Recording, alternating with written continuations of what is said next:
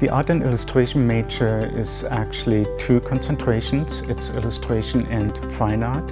Most of the classes are the same.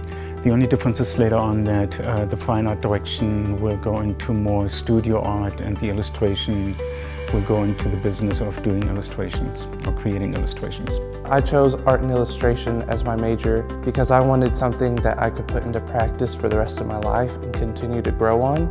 The types of stuff that I'm interested in are stuff for video games or storybooks and things, so illustration just fit the best for me. My favorite class that I've taken so far is probably Figure Drawing 1 with Professor Pola.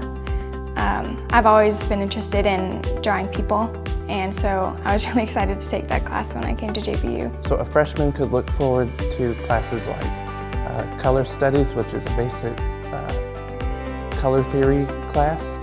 You can look at figure drawing classes, which I really enjoyed. Oil painting, watercolor studios, advanced studio later on in the program. There's lots of options out there.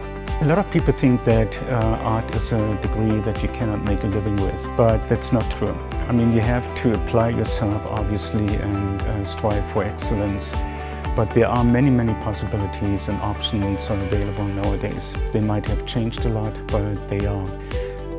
Whether it's 2D animation on the internet, whether it's working for a game company to do character design or environment design, to work for the movie industry possibly, or you can even work for Hallmark. Those options are also available.